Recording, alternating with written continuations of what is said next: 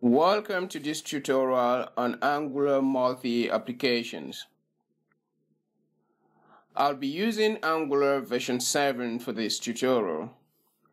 In this video, we'll be combining Angular multi-applications in one single application.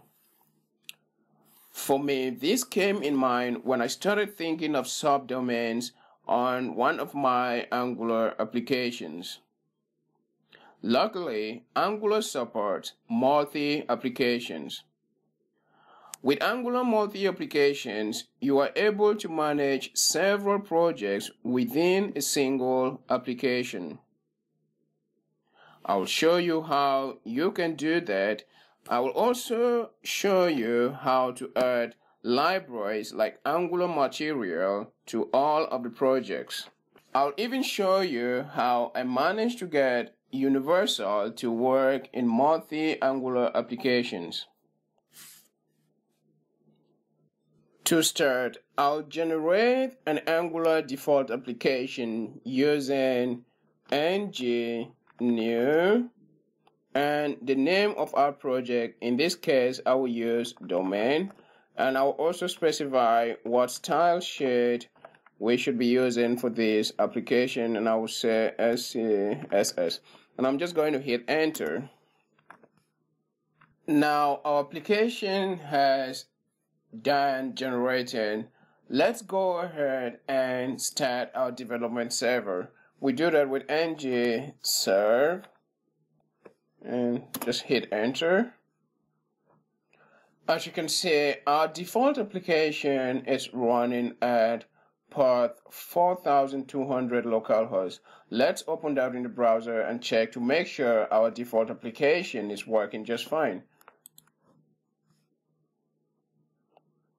Okay, so everything seems to be working well. You can see here it says welcome to domain, which is the name of our project. Next, we are going to go ahead and add the Angular Material library to our default application. To do that, I'm going to open a new terminal, and here I'll just simply go ahead and type ng add Angular Material, and I'll hit enter.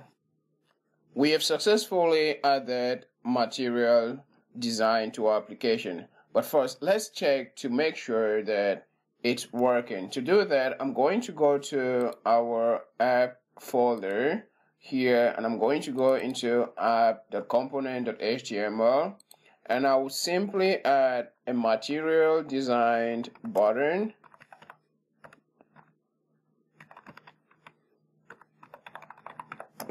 with color primary, and I'm going to go ahead and save that. What I need to do next is to import the module for material button. So I would go here and I would do mat button module, and I should import that. Import mat button module form at Angular Material. Let's save that and check in our browser to make sure everything is working fine. As you can see, we have a material design button from the Angular Material library, which has been successfully added to our default application. Now, what we are going to do next is to generate a new application within this application. To do that, we are going to simply go back to the terminal, and I'm going to open a new terminal here. And what I will do is I will run ng generate application, and we have to specify the sub project name. In that case, I'm going to use sub domain, and I also want to add a prefix and for me that would be sub, and I will also go ahead and specify that it should generate routing, and also the style sheet should be size.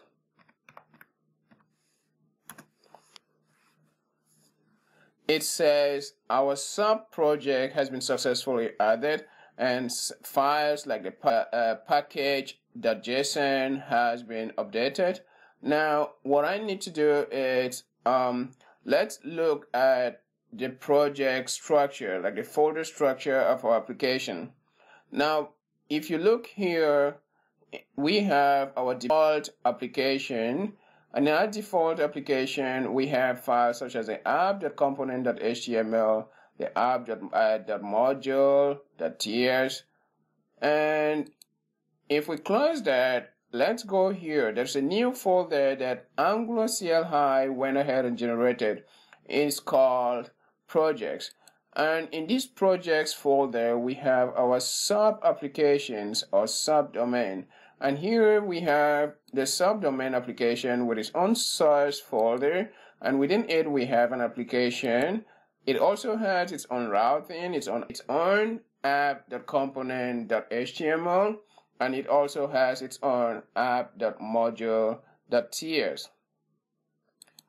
So now we have two applications within just one Angular application.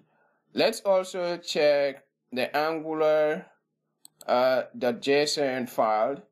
In the Angular.json file, you realized there is here, we can say here, you can see projects, and it specifies now our projects within this projects array. We have the main domain, that is our default project, and if you look next, we are going to have our new sub application in this array, and that should be somewhere here.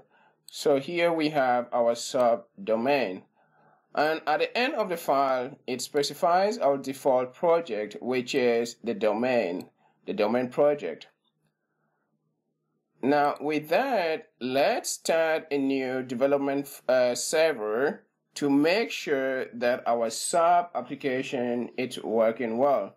To do that, I'm going to go ahead here and run ng serve, and this time I have to specify what project, and I will specify project is subdomain,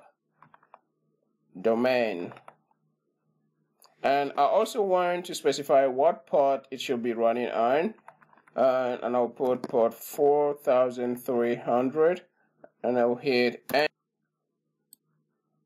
Our sub application has finished building, and we have a local server running at port 4300 localhost. Let's open that to check our sub application. As you can see, we have a new application, and here it says welcome to subdomain. It's running at port 4300, while our main or default project is running at port 4200. So we have two different applications running at once from our Angular C application. Okay, so what is different between these applications now is that we have material design, which has been added to our main application, but while in the subdomain we don't have that. What I want to do next is to add a library to our subdomain application. To do that, I'll go back down here and I'm going to open a new terminal. In this new terminal, I'm going to add Angular material design to our subdomain application. I'll simply run ng add Angular material, and this time we have to specify what project they should be added to, and that will be subdomain. Okay, now material has been successfully added and files in our subdomain application has been updated. But to make sure that material is really working in our sub application, let's go ahead and also add a material design button to our sub application. To do that, we go to the projects folder, and on the subdomain, the source and the app folder, and here we should go to the app.component.html and add a new material design button.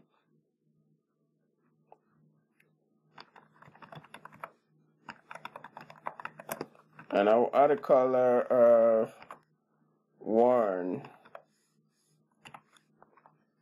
And here I will say my subdomain button. And I will just go ahead and save that. We also have to go to the app.module.ts to import the material button module.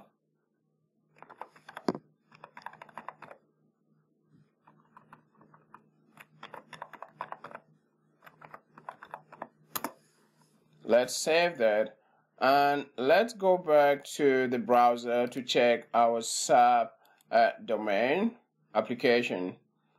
Let's wait while that loads. Addison port. Okay, it's still loading.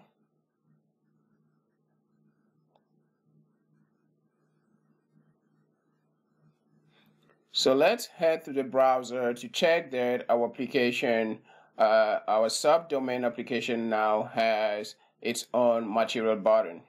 As you can see here, we have my subdomain button. And if you go to the main application, we have my domain button. So we have two different Angular applications within a single app running simultaneously. We have also shown how to add libraries to a multi-Angular application. In the next video, I will show you how you can add Angular Universal to your multi-Angular application. See you in the next video.